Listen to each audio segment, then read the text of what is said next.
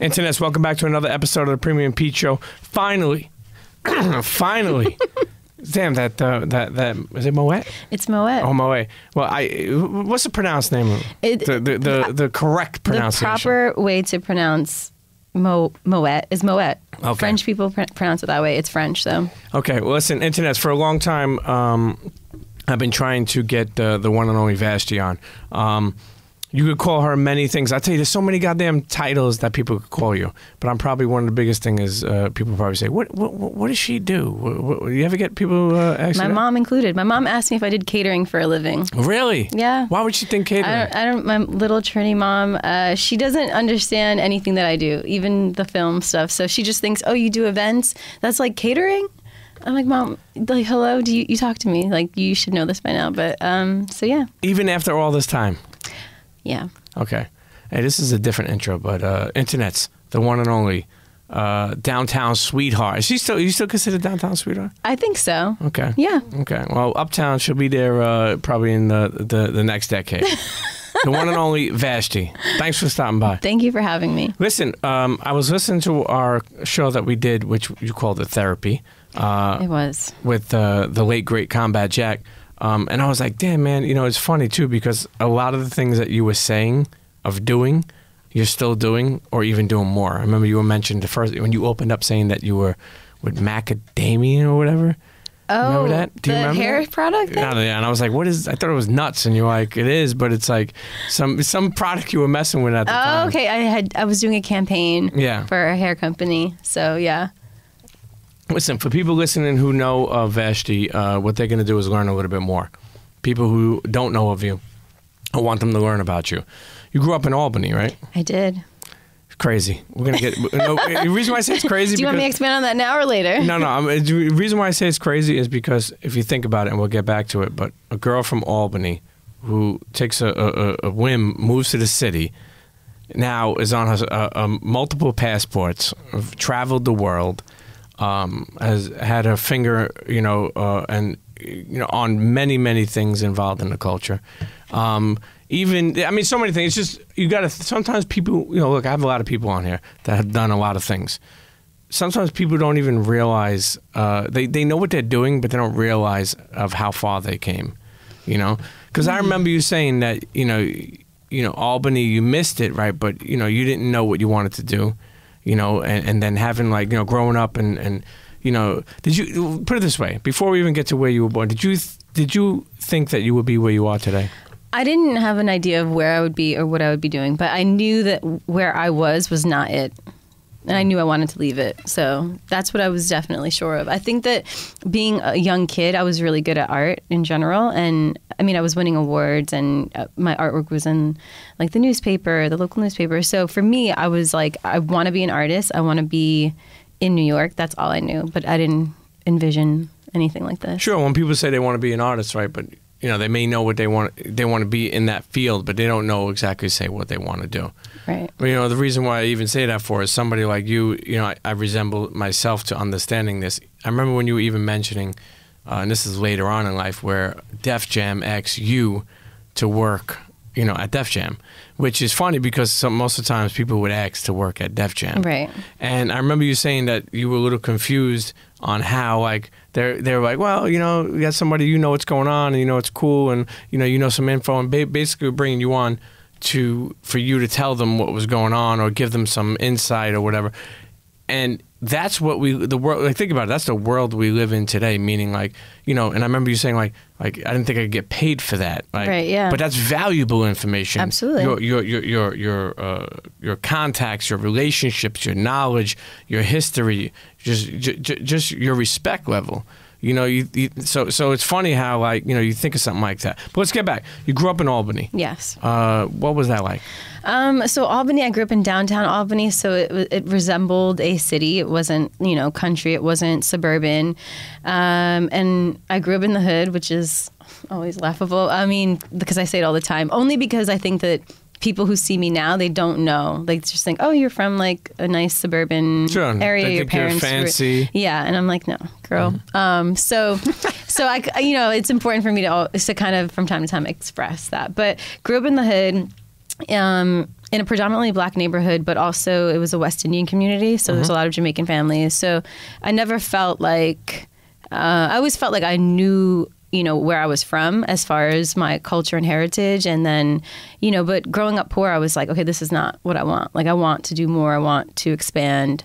Both of my parents are from Trinidad, you know, came to America for a better way of life. And so, you know, very thankful for everything that they did. But, you know, it's definitely like always interested in the world outside of what I knew. Like, I loved hip hop. I loved growing up in the hood, but I was like, you know, what's it like out there? Like, what's going on? Like, what's music like? What's fashion like? So, and at the time, you know, MTV was a big part of my, like, worldview, you know, magazines for sure. You know, do you remember what magazines? I mean, at that time I was looking at a lot of skate magazines. So like Thrasher, Big Brother. And so those were kind of like, I was into skate culture. So that was something that kind of pulled me into it. But then definitely, I feel like, I know Honey was out. Honey was like a huge, like amazing, like representation for me of women of color who weren't just like one way, like portrayed, you know, maybe by other standards at that time, maybe like the women in Essence, or, you know, it was just sort of like, there was Essence, which was women of color, but it was like definitely a different kind of woman than me. But, you know, the other option at that time was like Vogue or, you know, Mademoiselle. I feel like I don't remember all the magazines, but Honey was a huge portion of like representation for me because it was like all kinds of women of color with like varying styles. So those helped, but definitely MTV, because there was Yo MTV Raps, there was Fade to Black. There was so many shows that showed life outside of Albany, so that really inspired me. Do you remember the first song you ever listened to that got you? And it doesn't have to be hip hop, you know. Do you remember what it was? That made you really love music, where you're like, you know what I mean? I feel like, yes. I feel like at the time it has to be between Biggie, Ready to Die was like a huge like album for me, but also Bjork. So, I mean, if those kind of give you the visual of the varying worlds I was interested in, and Tricky. Tricky being the British like hip hop artist, not the producer, but yeah. Or not Run DMC. Right. Yeah. You know, so Mom, what did Mom do? My mom worked at a nursing home. Okay. So she was just a nurse at a nursing home. My dad was a car mechanic.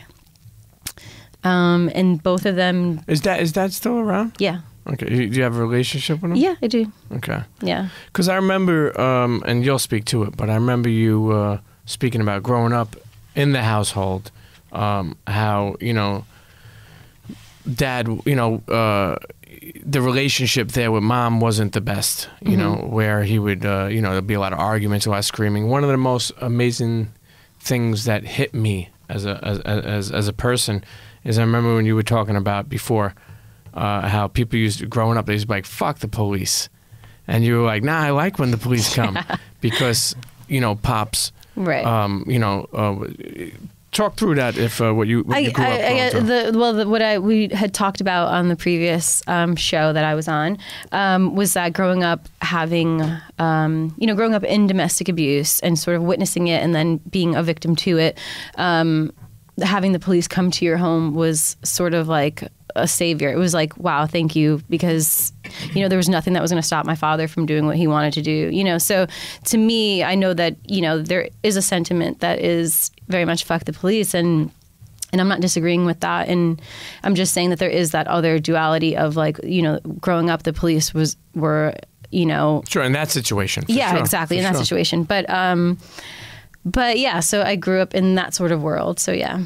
So when that all happened, like, you know, when Pops, obviously growing up with Pops and dealing with, you know, domestic violence like that with Mom and stuff like that, and, you know, people in the household, when he left, did you know, I know that was tragic for you, but I mean, did you miss him at all? Were you able to speak to him after that? Were you able to connect with him and hang out with him, or did he come by for weekends, you know? No, he didn't come back at all.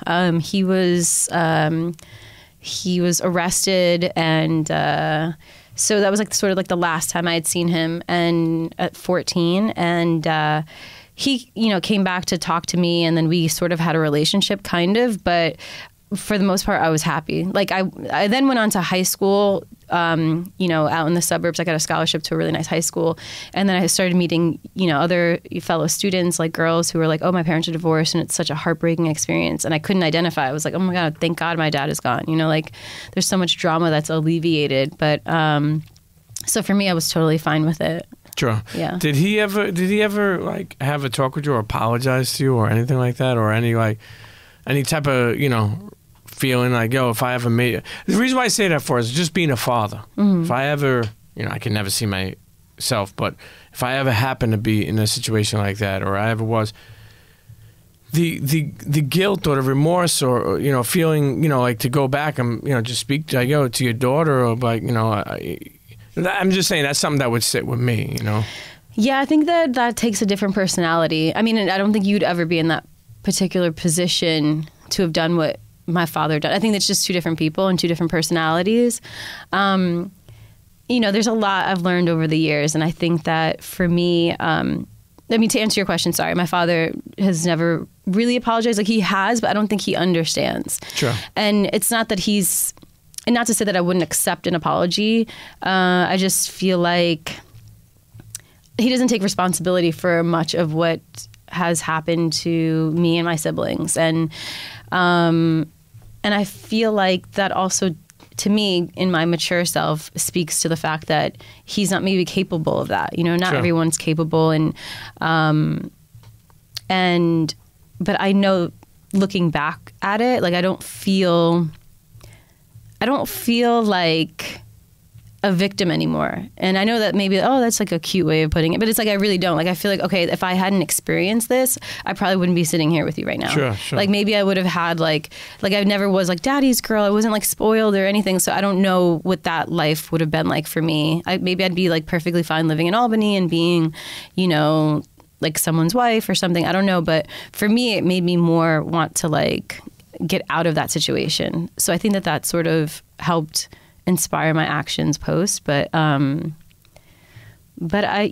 think that maybe we're born into situations that either propel us or don't propel us. Like we have to make that choice of how can I make this work for me? How can I get inspired by this to get out of this, you know? Sure. You know, I remember, you know, you think back, you know, somebody who's going through that type of situation, you know, did you and mom ever have a talk, like kind of like where she just broke down to you what was going on? Or even though I know you probably knew it, but you're only 14 years old. Right? No. My parents never spoke to me on an emotional level or like a very communicative level. And I don't know if that speaks, I think that speaks to the culture gap, the age gap, and the education gap. My parents both didn't really attend school. My mom was like, I think the oldest of 13 children. So as soon as she was like old enough, like 10 years old, to take care of other kids, she was doing that. She wasn't really going to school. And not to say that if people don't go to school, they don't have the communication skills. But in this instance, it was very much, there was a barrier. So there was no conversation. It was like, this is just trying to figure it out as it goes. Sure. But I think on the other hand, and this is, you know, having been a child of domestic abuse and noticing that, you know, for an abuser, there usually needs to be a victim and someone who plays into that role. And not to say that every person in a position that is a victim chooses to be a victim, but sometimes there is a sort of like relationship that happens between, you know, there's the abuser, but there's the victim, and they attract each other. And then there's usually like the hero that has to come in, and you know, it's like a weird ongoing cycle. So, you know, those are things that I've paid attention to, and I kind of see that happen often outside of that too. So, sure.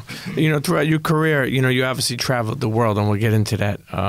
Did you ever focus on like domestic abuse and like going to like schools or centers, or did you ever speak at any or try to like? No, but I should. I feel like for me, the more.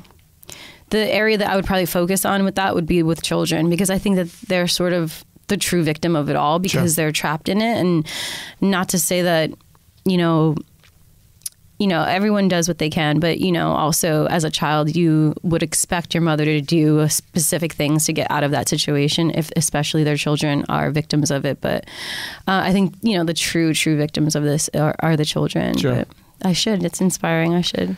You know, I think you should. I think you'd be great at it. You know, you think about therapy is such like a cool thing now. Therapy is like wearing Jordans. You know, I love it. No, it is. It is becoming. Yeah. It's not becoming. You know, it's not becoming. There's so many things. Even look, rest in peace, our brother Combat Jack. Yeah, when I listen back, I was like, oh, there's so many things that you said. Like I remember you saying, at that time, I guess 2 Chainz dropped the song "It's Different," and you're like, yo, back in the day, people were like, you want to get beat up if you were different. Now, so I bring that to the therapy way because do you go to therapy? Have you ever? I haven't been in a long time, but. For the past 5 years, I was going consistently every week. Just to talk about, you know, just to get things. What struck you to go? You know, for me, I think I'm constantly thinking about how I can evolve and how I can grow. I mean, whether that's through health, through the environment, like how can I recycle or compost? What can I do? So I feel like I'm constantly challenging myself. But, you know, growing up in the childhood that I had, I didn't want to repeat any of those same traits, or not necessarily violence or anger, but just sort of like, you know, being in a position where you're in a relationship that doesn't serve you. So just wanting to like express myself, have a safe place where, you know, I could just talk to someone without it being... You know, because sometimes when you talk to a friend, you can't, you know, it can be therapeutic, but sometimes they're guiding you through how they would do something. And or they judge you. Exactly. So... And internets, listen, stop putting so much pressure on other fucking people. They got their own lives to worry about. I mean, we do have friends and we do have besties, as you call, or some people say, but sometimes I realized, I was like, holy shit. I remember when I was getting divorced, my cousin, man, God, I would call her all the fucking time. Yeah. And she just has a house phone. And she was on. I'm like, fuck. And then one day I realized, I'm like, damn, I'm fucking bothering this person. Yeah. And they have a life of their own. And I mean, obviously their intentions are good. They want to be there for you. But but then also sometimes you need to experience things on your own. You know, sometimes it is about figuring it out on your own. Like you can't just ask someone, what do you think? It's like they're always going to go from their perspective. And that's only natural. It's just that's the life they led. And, you know, they're going to tell you what they think. But, you know, but the other part of it is that if you're not willing or able or at a position to know this is what I need to do, then you're always going to be going off of someone else's advice. It's like you really need to take the time to be like, okay, how do I feel? Does this serve me? Does this make me happy? How do I feel about this? Because otherwise you're going to make a decision. That person could tell you don't ever talk to that other person again. And then you might do it really wanting to talk to that person again. And then you ultimately go back and talk. You know, it's like you have to know when is enough for you. Sure. As being a woman in the industry and the culture and being involved in so many things, where you worked in Def Jam, you've been involved in the night scene, club scene, you know, party scene, DJs, brands. Is it still tough out here? Meaning, like, you know, do you still see the differences between men and women? Meaning, as far as pay, as far as like the way you're treated, do you see that still? Definitely. I mean, I think that's something that I mean, it's gotten better, but you definitely see it. But it's interesting because I feel like I always say that, you know, like if I was a gay man or if I was a trans person, like there's always going to be something. So I don't tend to focus on it, you know, like I know that's putting rose-colored glasses on, but I just don't think that focusing on it brings, you know, much change for yourself. Sure. And I think in that sense, I've not witnessed it or experienced it. Like I don't think I experienced it in that way. And in fact, the interesting part of it, I had this conversation with a couple of DJ friends, and one of my friends was like, you know, oh, being a girl DJ, like guys don't respect you, blah, blah, blah. And I'm like, yeah, but girl, we're getting hired for all of the cute fashion events, like for the corporate stuff. Like, you know, it's interesting to see like, you know, fellow friends, like male friends who DJ'd and like carried crates of records to clubs, and not saying that women didn't do that also, but you know, for the majority I think it was men, and now it's like they're not being called on, like they can scratch, they can do anything, and then it's just like, oh, they, you know, it's like this 17-year-old girl who has a controller who doesn't really know music and she's getting hired. So, you know, there are advantages somewhat, but I'm not saying it's obviously the same as what the basics should be of equal pay and equal respect. But But it is lopsided in that sense in a lot of ways. Well, you've been able to carve out a lane for yourself too, as far as being like, you know, have like a fashion style to you. Always, I feel like appeal, and then like kind of like a streetwear, and then like. I don't want to say like a tomboy, but it's like people have said that like in the sense of like some of the outfits you pulled off were like kind of like you're one of the home, like, you know, like you're one of the homies, but then at the same time it's like you're in some like fashion designer type thing. I don't know. You've been able, like, it's kind of weird. I think people can't really, not saying all people, but I feel like some people, like, you switched it up a lot on people. They couldn't just put you in one pocket. You think that, do you understand what I mean? Yeah. No, I take that. Thank you. I don't think that I ever want to walk into an event and just be, you know, you always want to be yourself, and you always want to be respectful of the dress code of whatever is going on. So I think for me, it's always important to like respect whatever space you're going into, but also do it in your own way. You know, like I wouldn't want to show up to a cocktail party and wearing just baggy jeans and a t-shirt and sneakers. Like I would probably wear a dress and, you know, sneakers, or, you know, something that balances it, that really respects where I'm going, but also my own style. Sure. So you leave Albany. What age were you? I was 18 years old. Why'd you leave?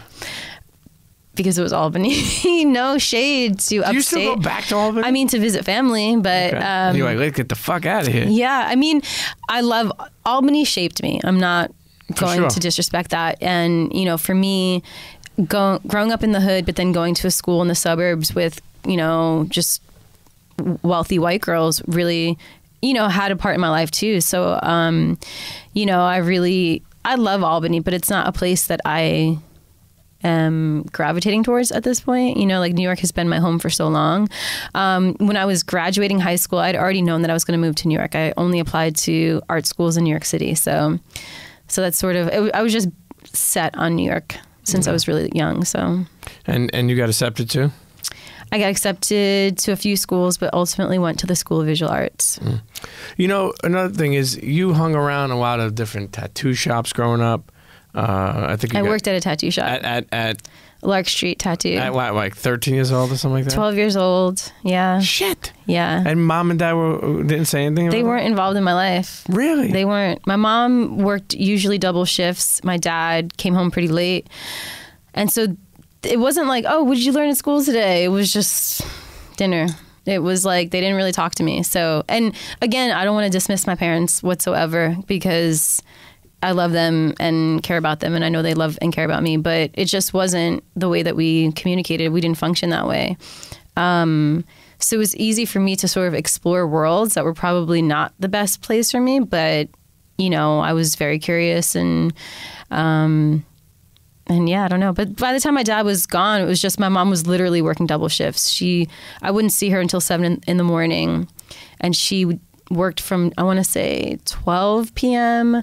until 7 a.m. the next day. She worked from the 12 to like 11 p.m. shift, and then 11 p.m. to 7 a.m. or something like that. So I would only see her for like 1 hour a day. What does she do now? Is she retired? She's retired, yeah. Now, throughout your success, have you been able to like do something for her that she hasn't been able to do? Were you able to show? Because I know you said she still doesn't understand what you do, but a lot of people I've sit down where I'm like, you know, that's like a sign too, where they bought the mother a home, I bought them to send them on a trip, or you know what I mean, like did something for them. Have you done something for mom? It's so complicated in so many ways. I mean, I like buy my mother everything, and then the thing. Bought her a rollie? No, my mother wouldn't know what that is. She wouldn't. And let me tell you what else. Everything I've ever bought my mother, I mean, if you know any West Indian person, they have barrels. They have barrels that they fill with clothing and whatever and send it away. So every bag, my mother she'll never use it. She always sends it away. And I'm like, okay, so I can't get you anything really, really big or designer. And so it's a challenge. But in that way, I appreciate my mom too, because she's not like, oh, buy me something or show me how much you care about me through some sort of, you know, gift. Yeah. So you know, when you think about it too, 12, 13 years old, working in a tattoo shop, you know, and we'll get to that. But you also then later on, I remember, you know, knowing that you came to New York, worked in a tattoo shop, right? Mm-hmm. Hung around Supreme, hung around. hanging around this many guys, especially, and not meaning only at that young age, but hanging around a lot of guys, do you feel that like, because I think like, I'll give you an example. You know when guys always think that girls are hanging around, they think that guys are trying to mess with them. You know, have you always had like where, because you're like one of the fellas, like I'm telling you, your style, you know, I'm sure you heard that before. Your style is always like, yo, she's like one of like hanging out with a homie. Did you have a lot of problem where people always try to like, you know, holler at you or try to, you know, growing up? No. What? I didn't. So in high school, I hung out at this local park, which a lot of dirtbag teenagers do. You hang out at the local park, you are there to skate, BMX, meet other kids, buy or sell drugs. I was there just because I skated, so I would always hang out by the monument, which is where everyone skated, and became friends with these suburban white boys who were into what I liked. I was like, oh, I love hip hop and I love skating and BMXing it. And at the time, skating and BMXing was not something that like people of color at all respected or cared about. And even me walking through my neighborhood with a skateboard, it was like, oh, you trying to be white? What's wrong with you? Like I would get harassed. So I found solace in these other kids. So with them, it was like, you know, we were just like, they were disgusting. And it was fine because I wasn't attracted to them and they weren't attracted to me. It was like, whatever. So. But you hung out with mostly guys growing up, no? Yeah. Not a lot of girls, no? Not a lot of girls, no. Is there a reason behind Well, I was bullied in junior high by girls. Who did that? I'll go down there. I will tell you her name. I often, once a year, I like do my bully search. And I'm like, what are you doing? Oh, nothing. No, I'm just kidding. But I do my bully search. And but why were you bullied? You know, it's interesting. Okay, I will say before. For a long time, someone, you know, I would say, oh, I was bullied because I was different. Like, I liked to skateboard. I didn't like to jump rope, which is what the girls would do during lunchtime. The guys would play, like, touch football or whatever else, like play video games or something. But, like, for me, on Game Boy. But for me, I wasn't coordinated for jumping rope. So I was like, okay, I'm not really hanging with the girls, so I would hang out with the boys. It was just something that I was more... I don't know, I felt more natural doing. Also, growing up, I had an older brother and an older sister, and I was obsessed with my brother. Like, everything he played with, I wanted to play. Like, they taught you a lot, right? Yeah. But with my sister, I wasn't that interested in what... I mean, I was inspired by her, but I wasn't that interested in the girl world. So I don't know if maybe the girls felt a kind of way about that and then bullied me. There was one girl who was... She came to 8th grade... as a new student. And I'd known her over the summer as my other friend's friend. So I knew her and I was like, oh, cool. Like, let's be friends. Like, I'll totally show you around. And within 1 week, it's like out of a movie. Within 1 week, that girl became the most popular girl in class. Really? After being like, no one liked her, no one cared about her. And then all of a sudden she was like the coolest girl. And she was like, I'm going to ruin you. Like, that was her whole role in my like 8th grade year. She just wanted to ruin me. And a few years ago, I met someone in LA and we were working on a project or trying to. And he was asking me about my life. I think it was about doing a show about either inspired by my life or something. So he was asking me about my childhood and I was like, oh yeah, I was bullied. And he said to me, he's like, what do you think your role was in being bullied? And at the time I was like, how dare you ask me that? But then at the same time, I was also like, maybe there was something I was doing. Maybe there, not to say that I deserved to be bullied, but maybe I contributed to this situation. I don't know. You know, sometimes we do things and we don't realize we did it. Maybe this girl liked a boy that I didn't know she liked him, and maybe she thought I was flirting with him. I don't know. I mean, I really don't know the answer, but since he asked me that, now I tend to think, like, what did I contribute to this? Because sometimes we tend to think, oh, that person's an asshole, or how dare they, or I did nothing to do. But it's like sometimes we have contributed and we don't realize it. Sure. You know, when you say you were bullied, like, what did they do? Getting jumped, death threats. Damn, you're in Albany. You didn't put the razor in the mouth? So it was a lot of... No, I'm only playing. Box cutter? You didn't carry no box cutter? No. We went to Catholic school and... outfit and everything? Yeah. Uniform. I wore a uniform from kindergarten post that up on Throwback Thursday. To senior year.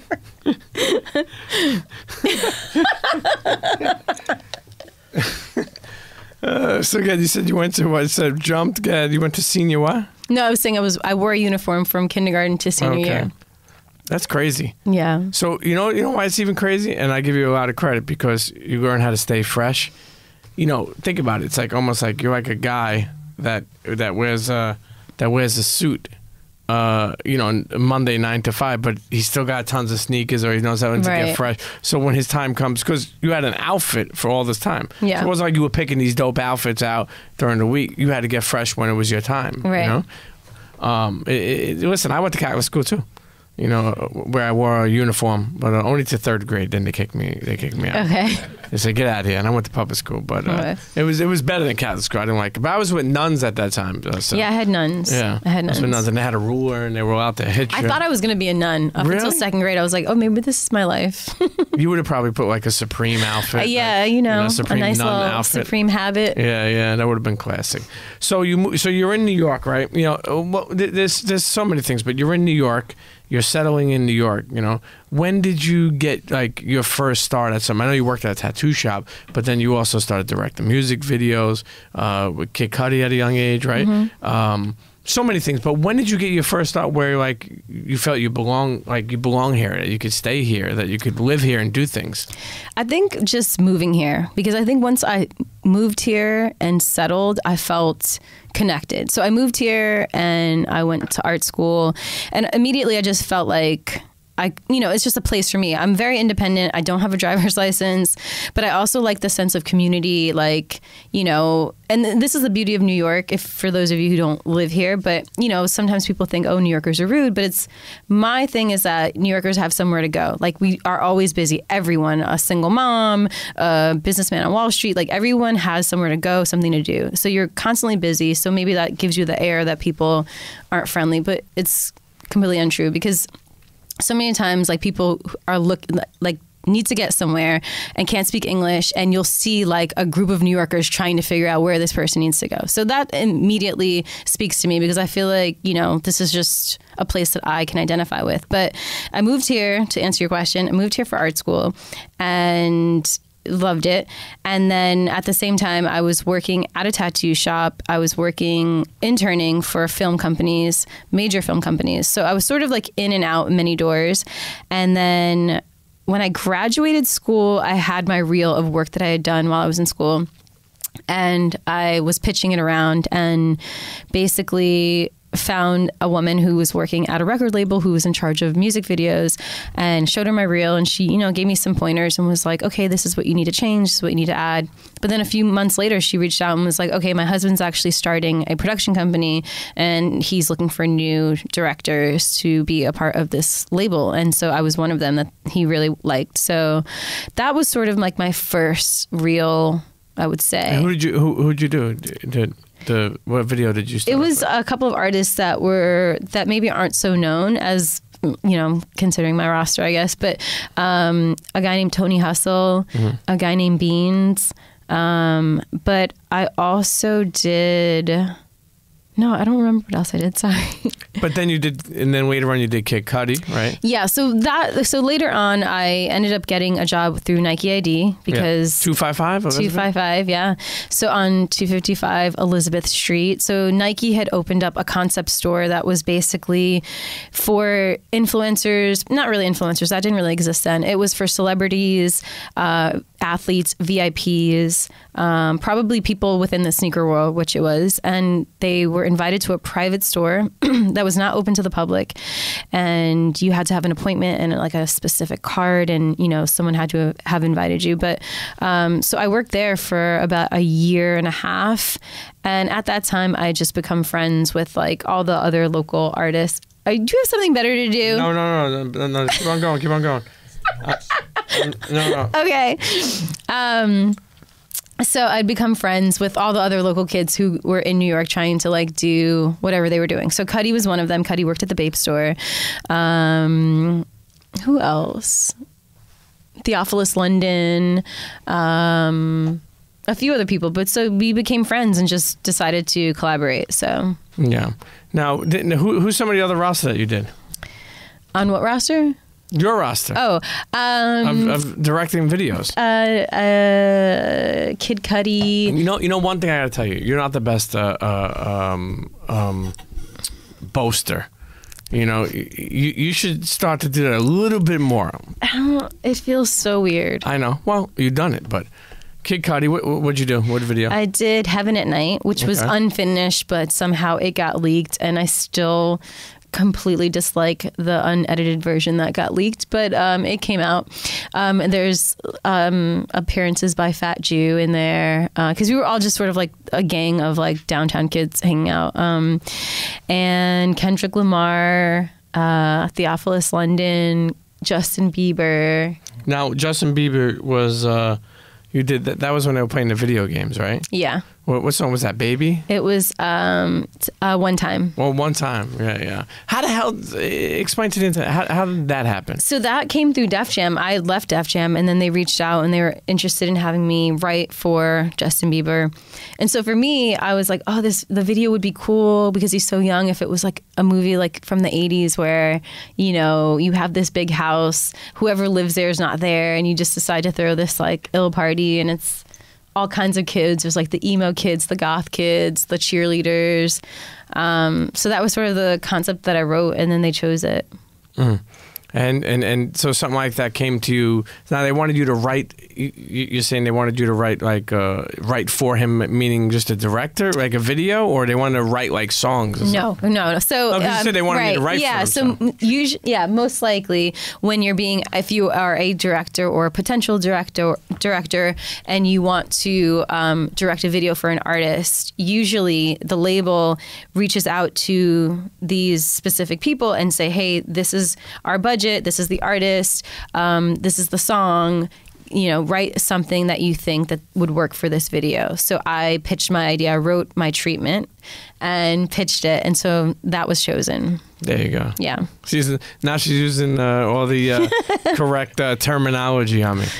Now, would you say that was a big song? Yeah. That was a big video. Yeah. I'm sure it has tremendous. Now, how do you get paid off for something like that? You just get like a flat fee? Yeah. So you don't get any residuals on the video or anything like that? No? No. Okay. Unfortunately not. Damn, that sucks because that video probably has like at least 1 billion views, right? Yeah. You think so? Okay. Yeah.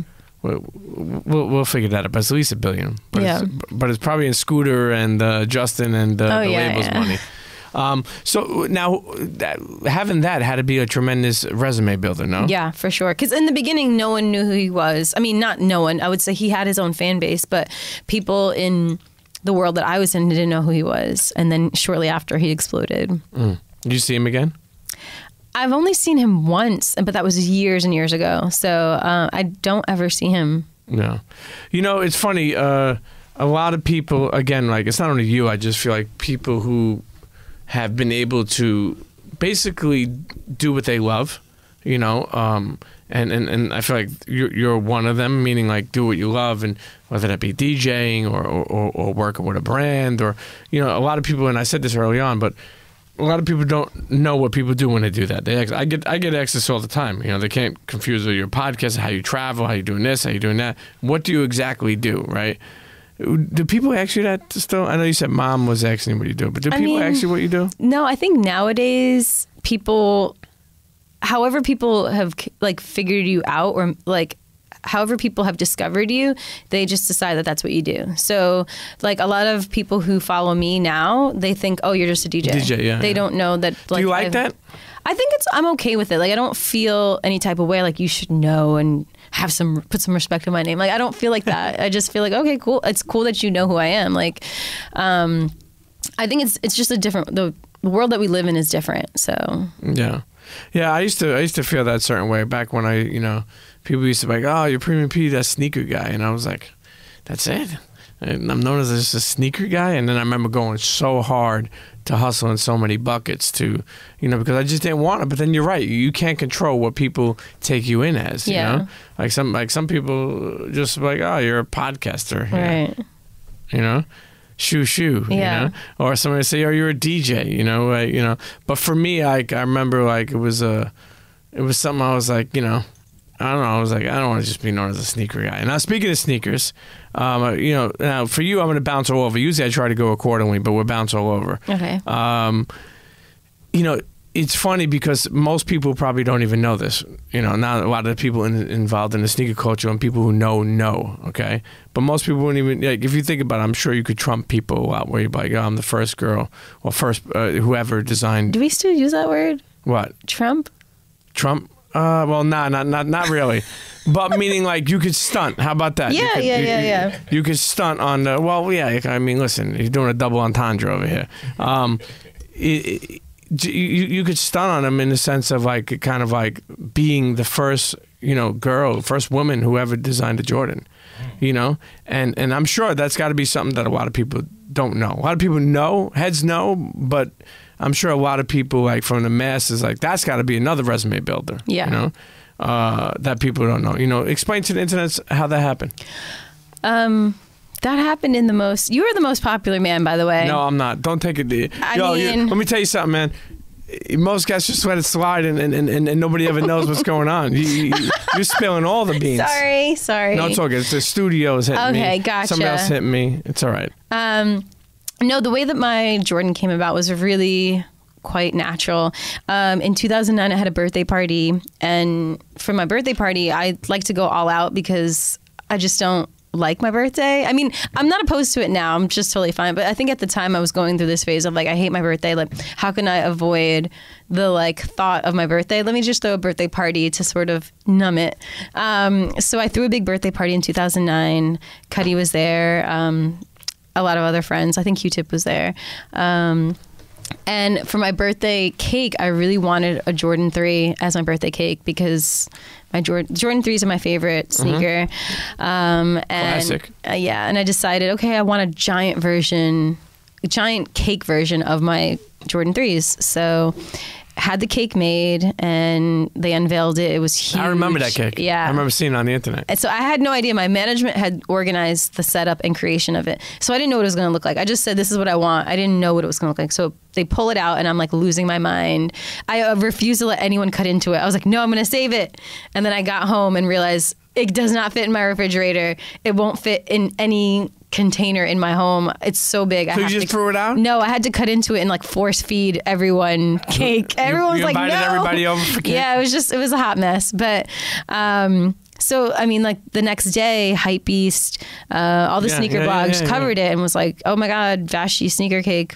Are you trying to say you're the OG sneaker cake? Yes. I won't say that I'm the first, but I will say it's had its run, the sneaker cake. It has, but I will say that at that point, there was no way that was like a huge thing. It wasn't. Yeah. Exactly. Yeah. And then my birthday was in April of 2009. In May of 2009, I was invited to a specific rapper's birthday party that was a private function. Who's specific? Last name West. I don't know. It's up to you how you decide. So he had political Vashtie. A birthday party, and all of a sudden they pull out a cake Yeezy, and I was like, I took a picture of it, and I even put it on my blog. But I was like, you were inspired by me, but. I mean, at the time I was a little petty, but I was like, okay, I just had this done, but okay, cool. So I won't say that I will say that it was like the first that I ever saw a cake. So yeah, no. Listen, so how did that lead up to? Now I remember obviously the legendary. I could even push forward. I remember the legendary Astor Chambers. Yes, Astor Chambers. Shouts to Astor. He's at Adidas Shout out to him, huh? Right? He's at Adidas. I mean he is the man. He's amazing. Did you know of him before though? He just I'd met him a couple of times, hung out with him a couple of times, like in a work setting, and I'd run into him in Soho and. It was a couple months after my birthday party and we were chit-chatting, and at that time I thought he was at Nike.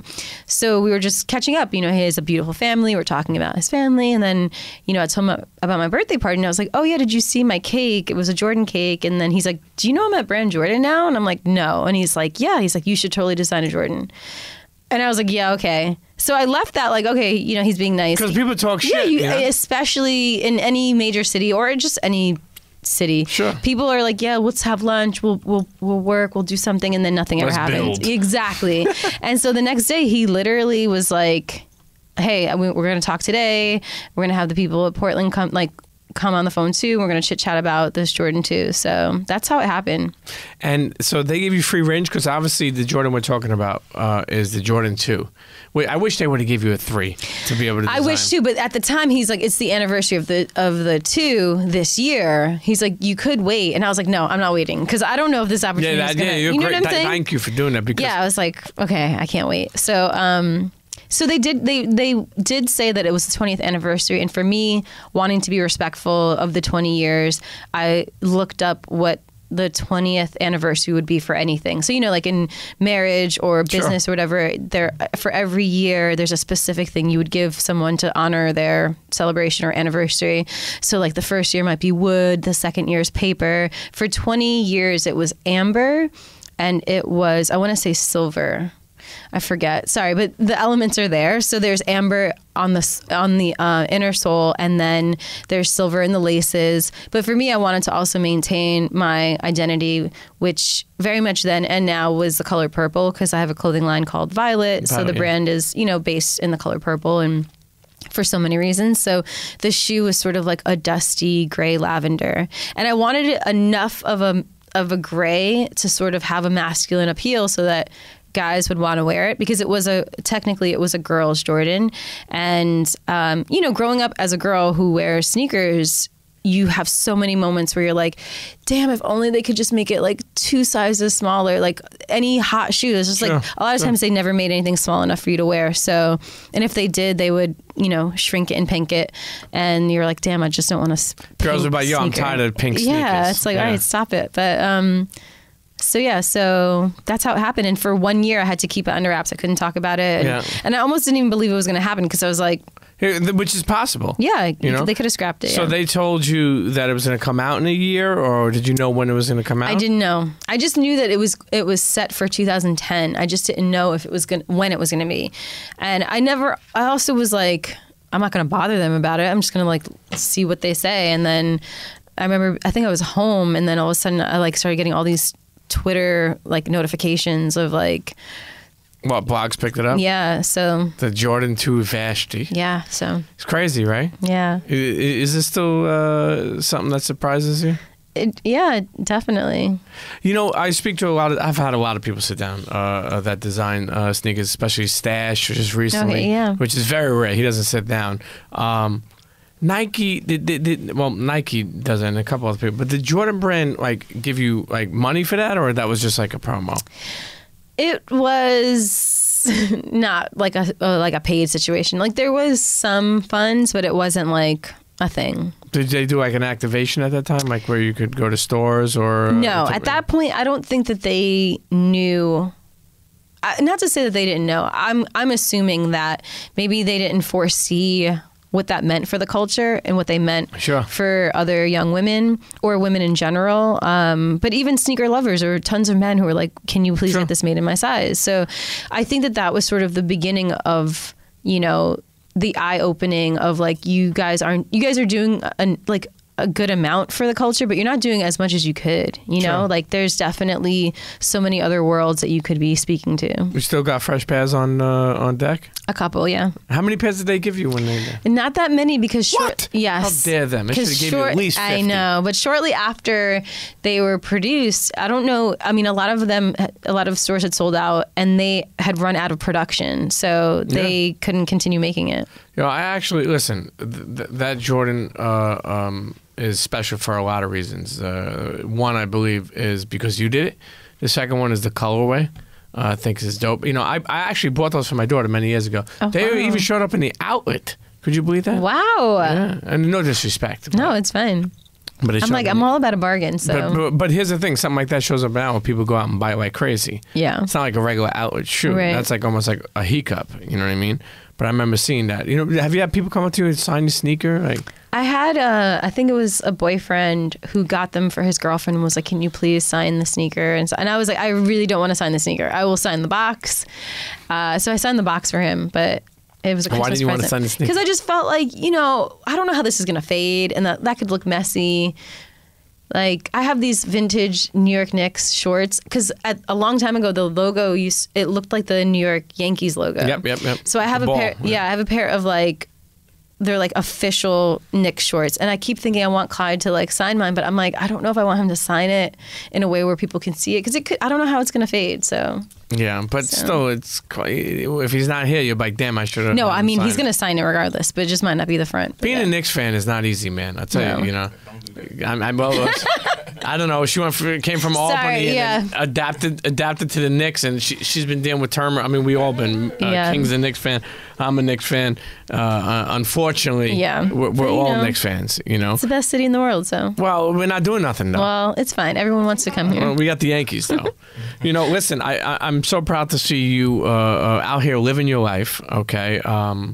You know, traveling the world. I asked you before about passports, and you were like, you know, I only have one. But then I was like, no, I mean, how many stamps you have on your passport? Yeah.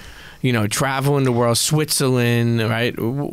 Paris. I mean, I feel like you're always traveling. Even, you know, I never seen this, honestly, even displaying somebody that you're with loving. The ginger god. I don't know his name, but I'm like, yo, it was a happy. Honestly, I mean this from a distance. I was happy to see you happy. And you can't tell me that you're not fuzzy. You took a picture drinking wine in the bath. I seen, right? Oh yeah. I was like, cause I drink wine, so I appreciated that. Okay. The bath, I didn't really care for it. Okay. You know, I need, but what I'm saying is, I'm happy to see you happy. Are you happy? I am very happy. I'm very happy. Yes, thank you. And you're mostly a private person. Yeah. What makes you share it this time around? I don't know. I think that life is weird. Like social media is weird. I think I like to share glimpses of my very personal life, but I don't know. I think that because we now live in a world where everything is so accessible and seemingly connected, it's important to like keep certain moments private. But, you know, then I realized I'm like, oh, like, you know, part of my journey is, you know, my relationship and, you know, being where I'm at. So, you know, I like to also share with the people that follow me, but just enough. But, you know, I went through something that was very public, and then I went through a lot of things that were, well, one thing that was really mostly private. So then I just felt like maybe there's a balance. Trying to figure out the balance is key. Well, I got to give this kid credit. And the reason why is for people listening who know of you, again, will learn more. For people who don't know of you, they welcome you have learned, and you will learn more. I got to give this credit because I've seen, you know, for those who don't know, you know, I've seen you put a picture up of you and Pharrell and said, I ran into an old friend. No, hold up. And you're dating this ginger god. What's his name? So I can just call him his name. Can I get his name? Ginger god works. Okay. And and yo, respect, because a New York dude would probably be like, yo, fuck you putting up this picture of this dude, because, you know, dating him many years ago. But that, I find that dope. Like, you know what I mean? You're like, oh, you live your life. Oh, this is my past, you know? That was so long ago. No. The picture, though. No, I know. But I'm think like, about what I'm saying, right? Right. know? But then it's like, how evolved are we? You know what I mean? It's like, the thing is that I like to think that I'm evolved, and that because of that, I've attracted someone else who's as evolved as I am. You know, obviously I'm always going to be respectful. And I obviously ask the question like, oh, is this, you know, and so he was there, and this other old friend's partner was also there. So it wasn't like a weird, awkward, like, hey, it was just like, oh my God, this is so funny, isn't it? It was just like, it was a cute moment. And it definitely, there was no like side conversation. It was just like, wow, it's so cool. And like, you know, how's your family? How's your, you know, it was like totally love. So it wasn't awkward or weird. Or shouts to the ginger god for having thick skin, you know. Now listen, as we wind this episode down, where were you when you heard Drake shout you out on the song? And did you see that coming, or that you know that was coming?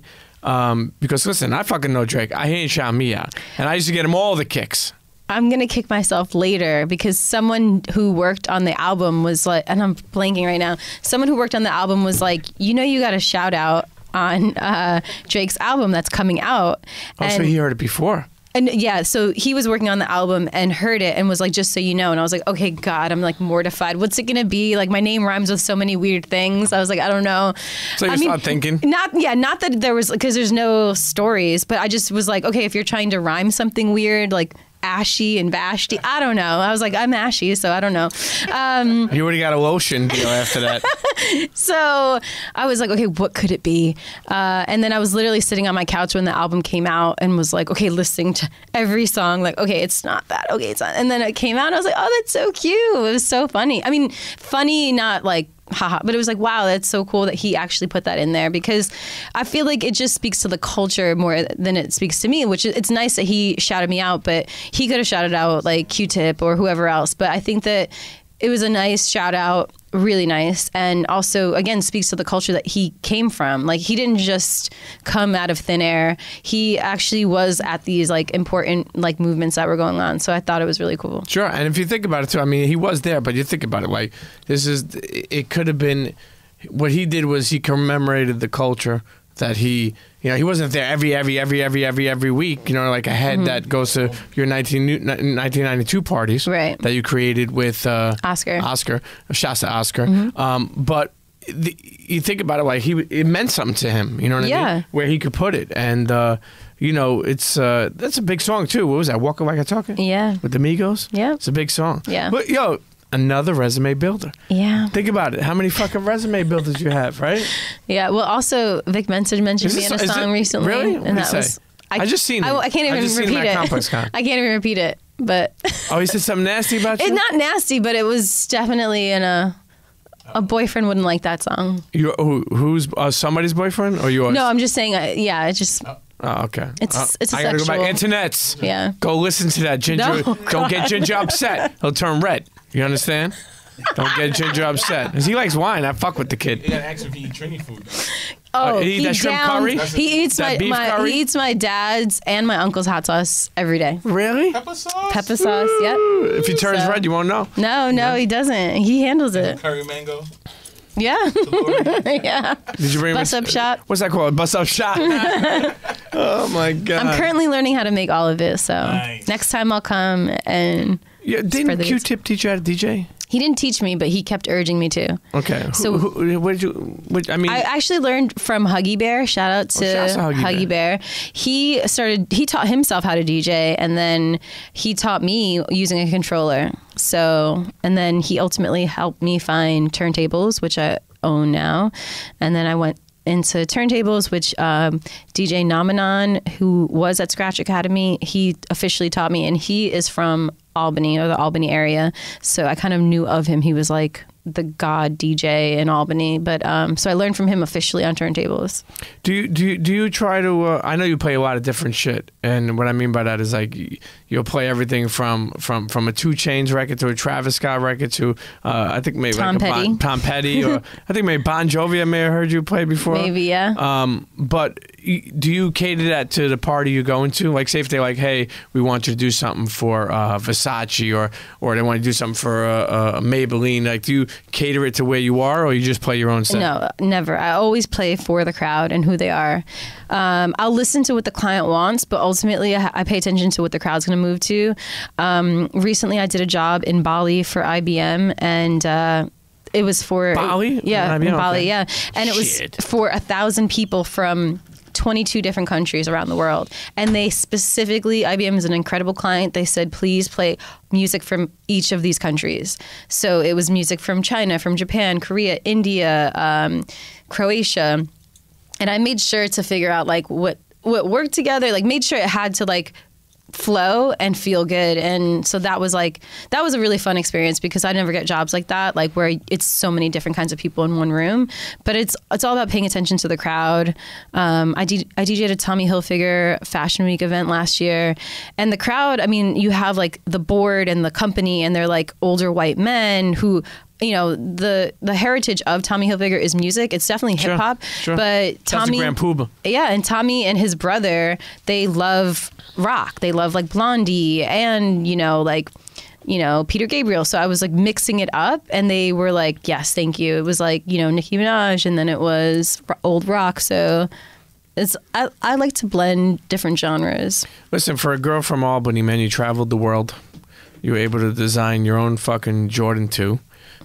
Drake is shouting you out, possibly one of the biggest artists of our generation. I mean, we keep on going. Where was it? There's so. I mean, you directed for Justin Bieber. I mean, there's so much more than that. But from a girl from Albany, have you ever came across somebody that you were kind of like nervous to meet or couldn't believe? Because you're in a lot of rooms. You know, when we move around, you're in a lot of rooms. Who knows? You could be in Bali. Next thing you know, you could have met if Prince was still alive. I DJ'd for Prince. What? Yeah. I did. It was a private event. How the fuck did that happen? His team reached out and wanted me to direct a video for him. I was in London at the time, and they're like, oh, if you're still in London, he'd like to meet you. And I was like, oh, I'm actually going back to New York. They're like, he really wants to do a video with you or have you direct something for him. And I was like, okay. Timing didn't work out, and then they were like, can you just come to Minneapolis and can you DJ for him and his friends? It was a small group of people. And I was like, of course I can, but I'm bringing a friend in case I look him in the eye and the next thing you know, I'm like living in Minneapolis, like bathing myself in the water of Lake Minnetonka. I was like, okay, I need to bring a friend. I brought a friend and DJ'd for him, and he popped up and he was as magnificent as you could imagine, but even beyond, because I DJ'd and it was for a group of like a couple of his friends, that musicians that were younger, but then he had people that were from Essence, because I think he was doing Essence Fest that year, and a couple of other people who were into like politics, and we were in his studio and he's like, so how can we get young people involved? He was so about the people. Like that whole night was just about empowering young people and the future, and it was just amazing. It wasn't weird, it wasn't, you know, inappropriate. It was completely beautiful, and like, so amazing. Yeah. So 1992 party still going on. Where's it going on for people who live here or people who want to come, you know, out of town when they're in town? It bounces around. Szymanski is definitely a home here and there for 1992, but we're exploring the city. You know, the city is ever evolving and changing, so you know, we're trying to figure out like the next home, but it could be Szymanski, it could be S&S Bar. We're trying to figure that out. S&S Bar is dope. Shouts to Peter and Eric. And DJ Soul for DJ Soul. Yeah, he's manning things down there. What's next for Vashtie? What's next? I mean, you're still DJing around the world. Yeah, so I'm DJing definitely around the world. I am. Should write a book. Huh? Should write a book. I should? Yeah. Joanna's over here like, yeah, let's do it. So I'm doing a wellness series on YouTube. Okay. So check that out. No, actually, that's where I tried your thing about, what is it, when you wake up, you drink hot water or something like that? Like room temperature water or hot water, yeah. Yeah, but the other thing I'm scared to try. Celery juice? No. This thing you put in the tube. Oh, the colonic. Yes. You know, I'm scared to do this thing. Don't be scared, because I will be honest, like, I was scared. That's not an area where I'm like, what? No. Okay. So for me, that became more about like wellness. Like it's literally about our health. You know, think about all the things you've eaten in your lifetime and the things that build up. It's just, water can only do so much. If you think about your pipes in your home, like, does your health coverage cover that, or that's like cosmetic? No, it's cosmetic. Well, not cosmetic, meaning like how cosmetic is. Right, but I would say for me, how much is it? It's $115. Okay. But for me, the long-term effects are really beneficial. Yeah, and you've been vegan since, for how long? For mostly since I was 12, mostly. God damn. And I'm 18 now, so. Yeah, right. All right, listen, at Vashtie, Vashtie, all right? Twitter, you still fuck with Twitter? I'm on Twitter here and there. I like to read more than I write, but yes. Okay, well, listen, internet, Vashtie may be coming to a town near you, DJing all over the world. Check out for her parties. Check out wellness, or YouTube, what, Vashtie? YouTube.com/Vashtie. Okay, listen. Wellness from a approachable perspective. Okay, I like it. There's too much to go over with you in one episode, but listen, I'm glad we finally were able to make this happen. I want, you're an inspiring person to me, somebody who overcame a lot, made it out of Albany, and really were able to follow your dreams, man, and live in them. So I'm proud. Blessings, and thanks for coming by. Thank you for having me. Internet's the one and only Vashtie. CHEA. Internets, if you enjoyed that episode, then hit me up. That's right, email me at thepremiumpeakshow@gmail.com. Again, that's thepremiumpeakshow@gmail.com. If you're an advertiser, any big company, small company, startup, whatever it is, you want to advertise on the Premium Peep Show, hit me up. Email thepremiumpeatshow@gmail.com, and we'll get to working, okay? And if you have a suggestion or you want to hear a certain guest on the show, whatever it is, okay? You know, you could at Premium Pete Show on Twitter or Instagram, or for the last time I'll tell you, well, I'm not gonna, it's not the last time. Email me, thepremiumpeatshow@gmail.com, and let's get to working. Cheer.